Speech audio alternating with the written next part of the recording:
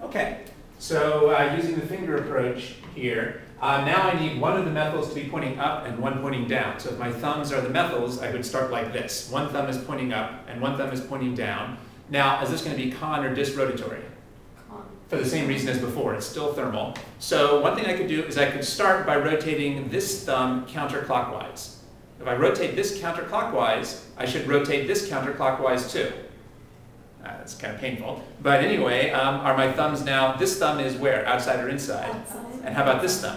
Outside. So they both end up on the outside. You could also do it both inside. That is a good point. Let's look at that again. So again, one thumb up and one thumb down. But now let's rotate this clockwise. Well, then I should also rotate this one clockwise. And now they're both inside. So that seems like a reasonable product too.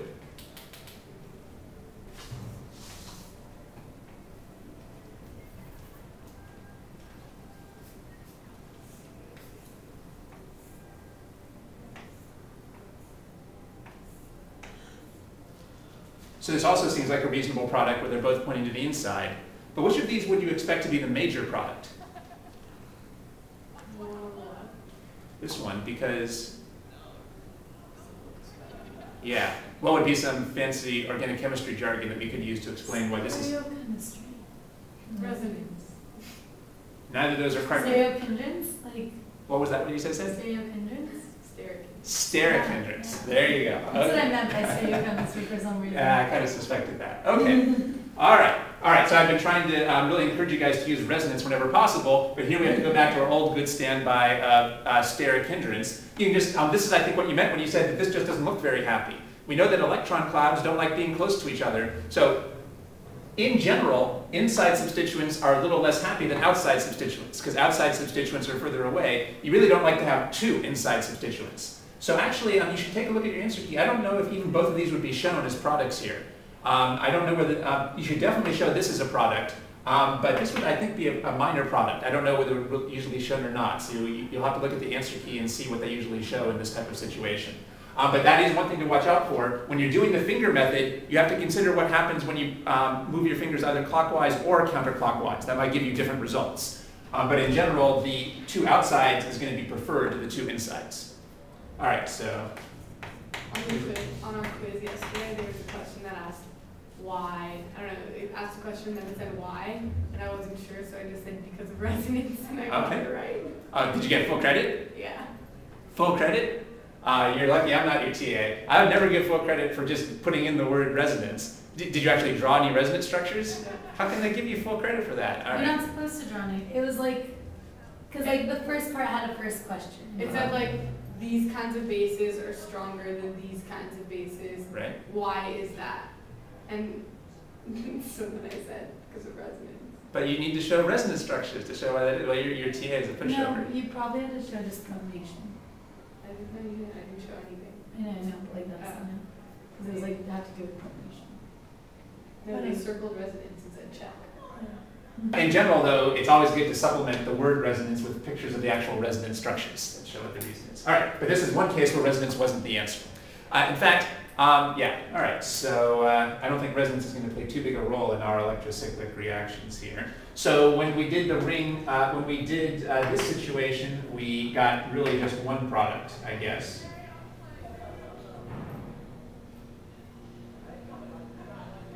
Yeah, I guess just the one product, but here we got the two products, one major and one minor. Good.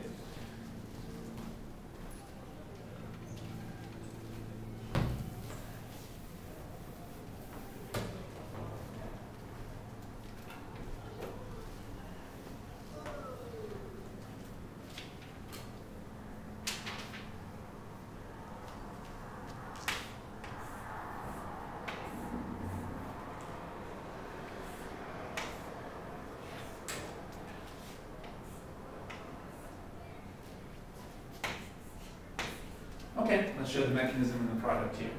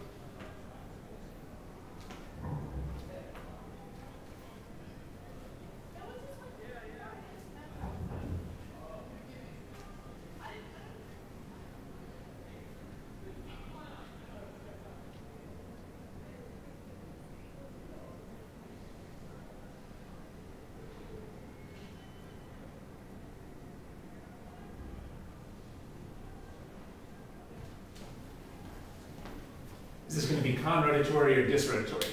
Disrotatory.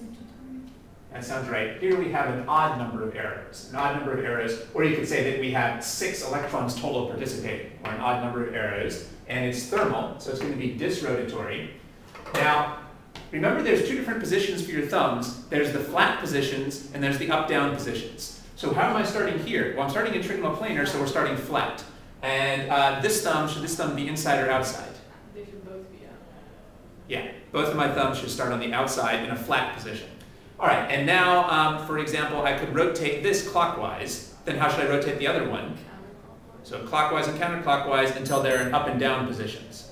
And now they're both, now instead of using the terms inside and outside, the stereochemistry terms we should use are cis and trans.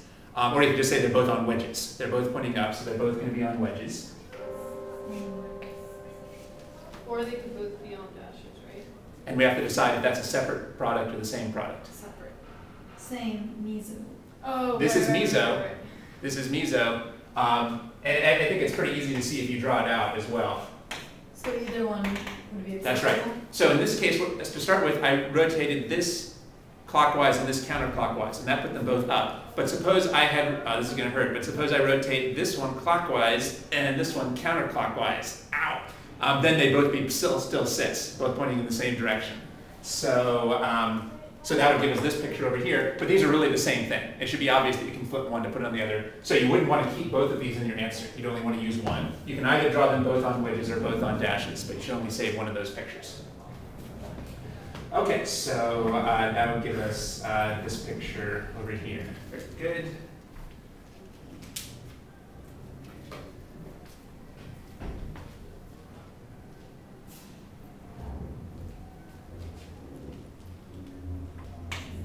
All right, let's try this one.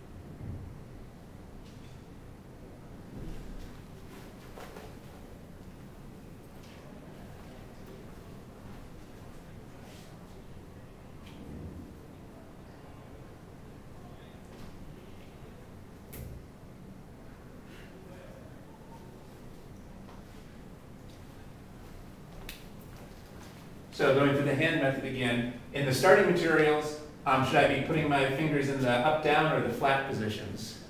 Flat. We start flat, and now one of them should be inside and one should be outside. So I guess I can put this one on the inside and this one on the outside. And are we doing con or disrotatory? Dis. For the same reason as we had it up here, dis. So let's say that this one turns counterclockwise, then this one should be turning clockwise. That seems to make them end up trans to each other.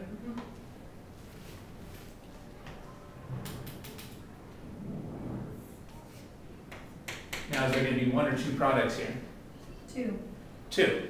The easiest way to see that is this meso? No. No. So we expect it to come out both ways.